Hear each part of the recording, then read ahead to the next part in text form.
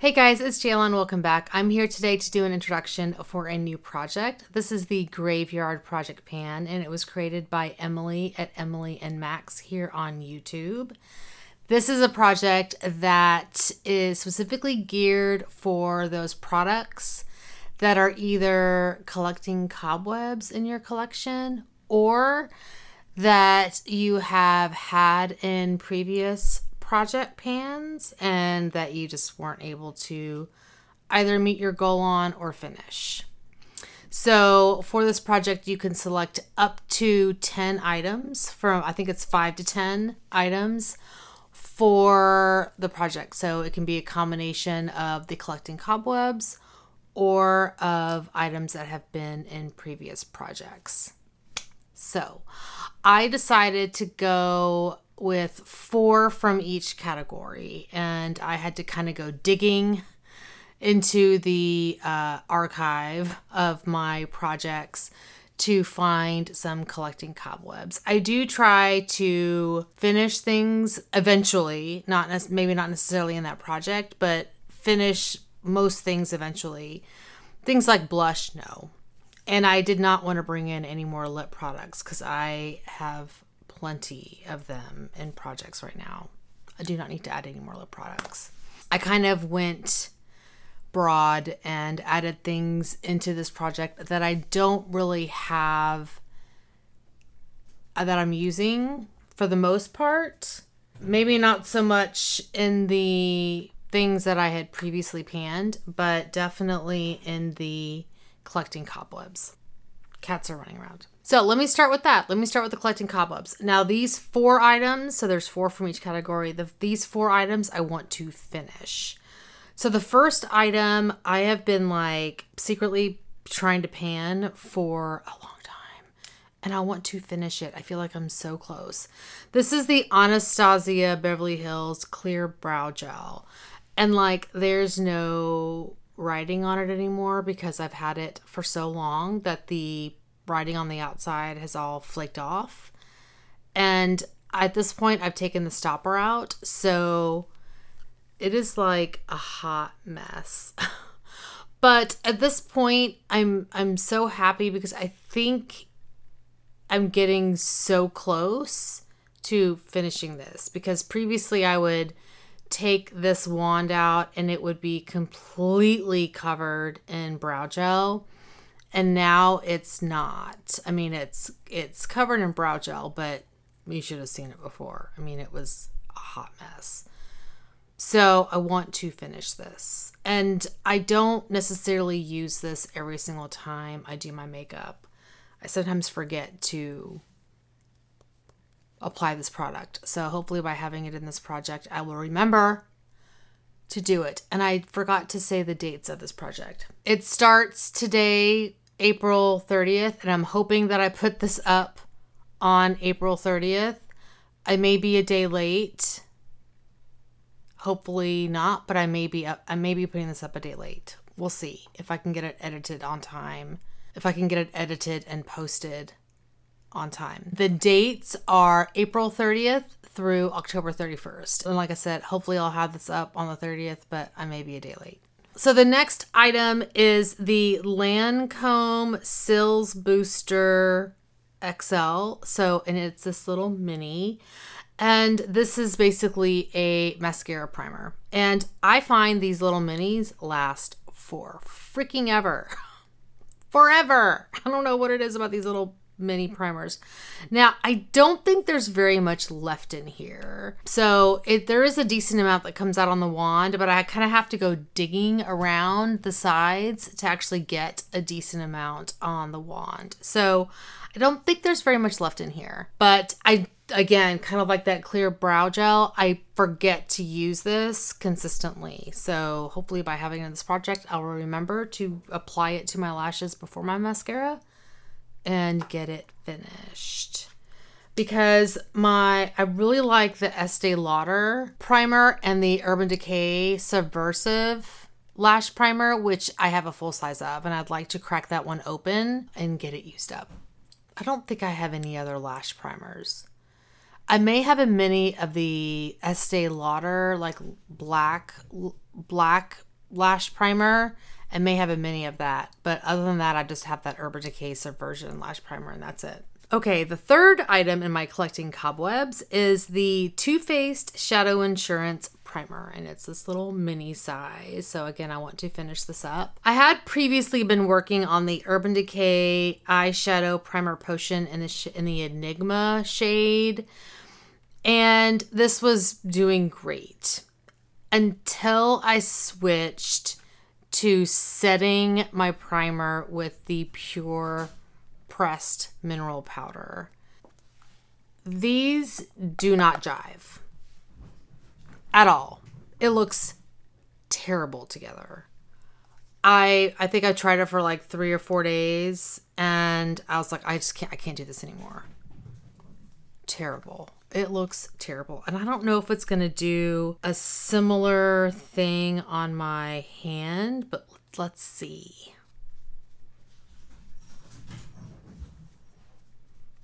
Guys hear those cats running around?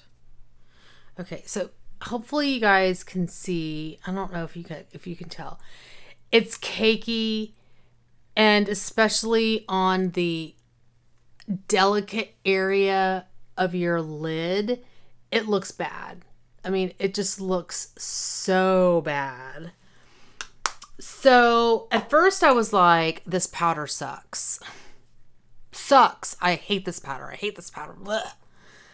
And then I was thinking, I think I was driving around and I was like, maybe it's just that the primer and the powder don't like each other. Because I've had that happen before. And I've specifically had it happen with this product specifically. So I decided today I pulled out the Too Faced Shadow Insurance just to test my theory. And it worked out beautifully.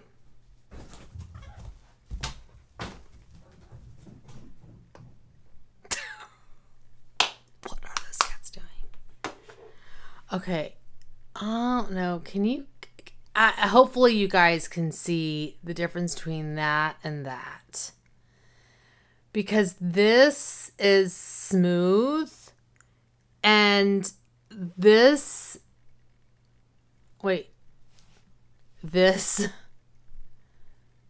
that is a hot mess. It's like night and day to me. And on my eyes especially, it's night and day. Hopefully you guys can see that. Ugh.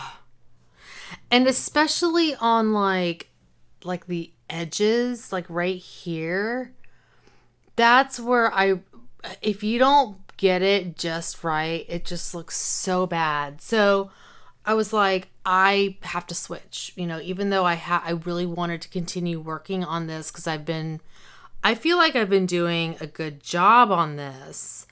I'm like, you know, I've gotten a fair good amount of use on this, but I had to switch. So I want to finish this and I want to be able to obviously use this up and then continue to work on this powder because I want to hit pan on this. And you can see I've got a bit of a dip going there. And my goal is to hit pan on this powder. So I want to be able to continue to use it. And in order to do that, I need to switch up my primer.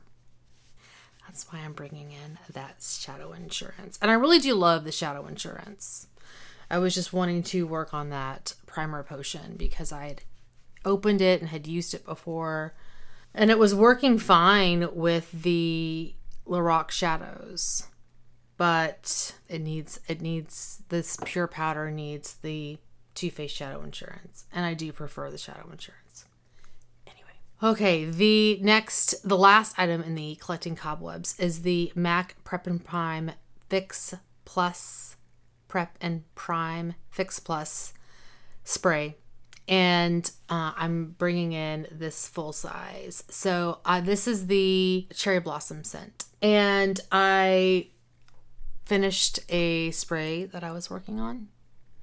And so I need a new spray. And my Fix Plus collection is somewhat large.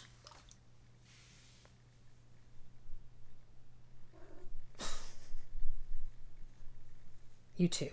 So I need to work through them, and I think this may be one of my older bottles because this is a collection from a couple years ago. So I want to work this out, and I love Fix Plus. Love it, love it, love it. It's my favorite. Okay, so those are my collecting cobwebs. Now let's talk about my old project pan items. Okay, so the first one is from an A to Z project pan from 2019.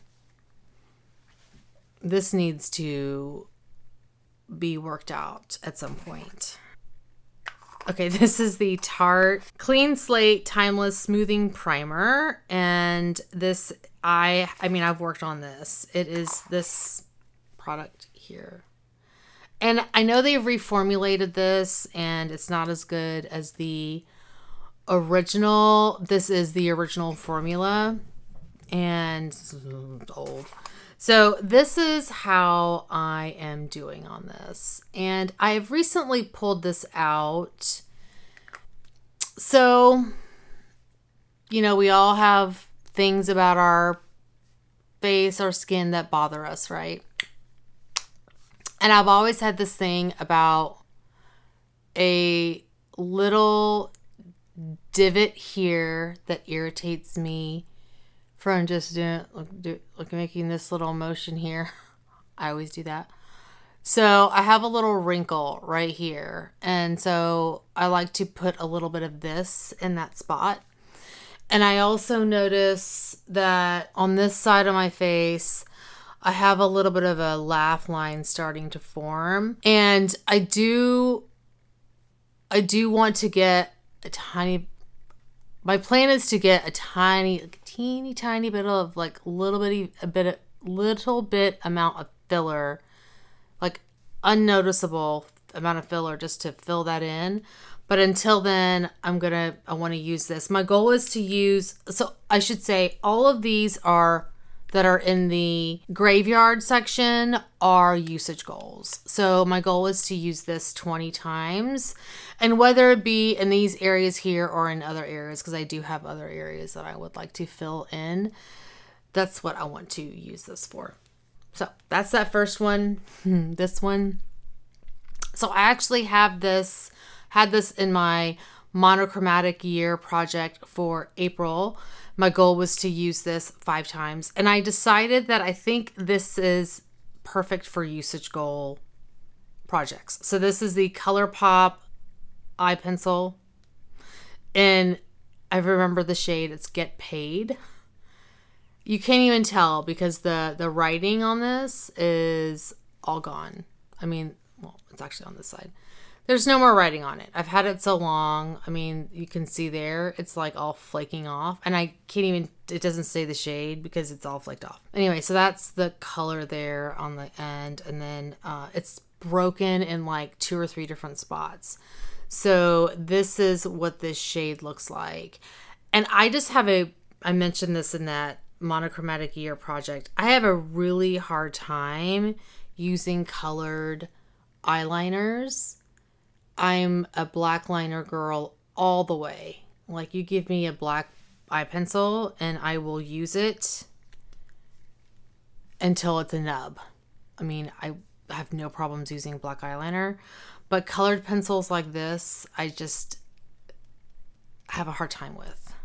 But I do want to work on this. And this time of year, spring, summer, is perfect because I'm wearing even like a color, like a look like this, I could have worn it, right?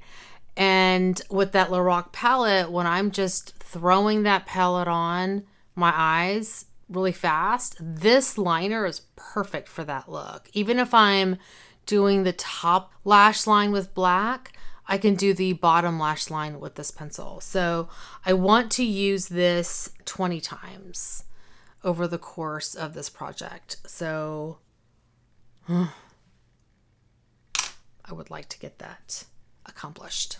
And that product was originally in the Golden Girls project from 2018. It was started in 2018. It went into 2019. So yeah, it's a big old graveyard. Okay, this next item was in the Rocky Horror Panning Show project from 2020. So this was last year. And this is the Essence Satin Touch Blush in the shade Satin Love. And this is a really beautiful blush. And my goal for this originally was to clear the imprint. And I mean, I got close. But it's funny because when you put a brush in here, the imprint like comes back fierce. Like, yeah, I'm just like, really?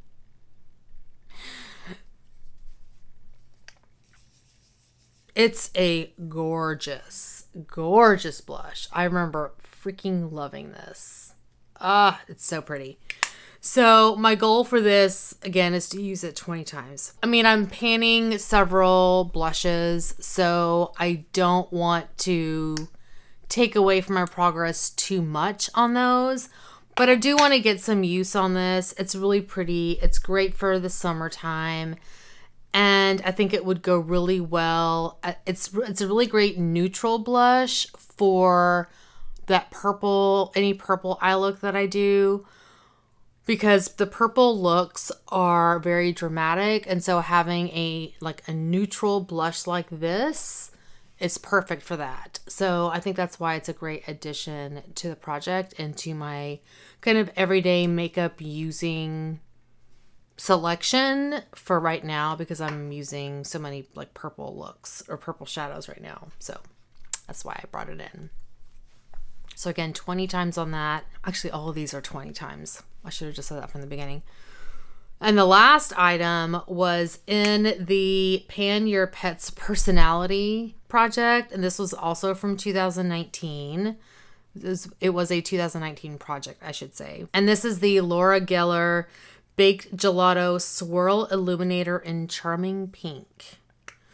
And this is what this highlighter looks like. And this is pretty. Pretty. So that is what that highlighter looks like. It is just stunning.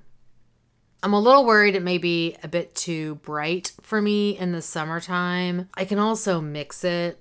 Oh, it's so pretty. I mean, when you blend it out, it's just fantastic.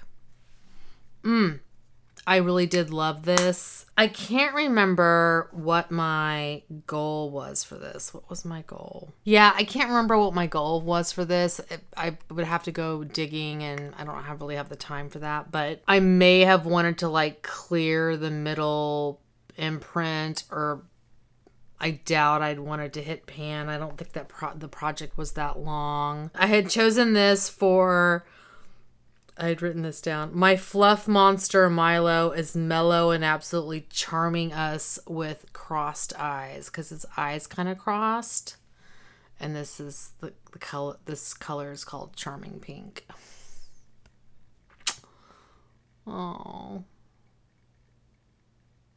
so cute. Yeah.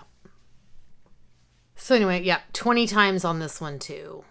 And again, this goes through October, so I don't think I'll have any problem using any of these 20 times, any of these graveyard items 20 times. So anyway, that is my update for this project. Thank you so much, Emily, for creating this awesome project. Fantastic idea. I love the two like prompt ideas of collecting cobwebs and graveyard items. Love it. It's such a great idea. So I will leave all the information down below. There's also like a sign up spreadsheet. So if you're interested in doing this project, I will link the spreadsheet as well. And yeah, I think that is it for today. Thank you guys so much for watching. Hopefully you're doing well, staying safe. Please hit that subscribe button, and I'll see y'all next time. Bye. I diffused my hair and it is like crazy. Hey guys, it's Jayla and welcome back. I'm here today to do an introduction for a new project. This is the Graveyard Project Pan, and it was created by Emily at Emily and Max here on YouTube. and YouTube. Is that what I said? I don't know if that's what I said. So I have been previously, but oh my God, I've got to go to bed. It is bed. It is so past bedtime. Hopefully my lighting is okay, y'all. I don't know. I've fudged with it and I hope I didn't mess it up. That's why I'm doing this so late at night, because I had to do all kinds of stuff with my camera. Nah. I need sleep. I still haven't done my low buy update or edited my empties video. I'm so behind. Please forgive me.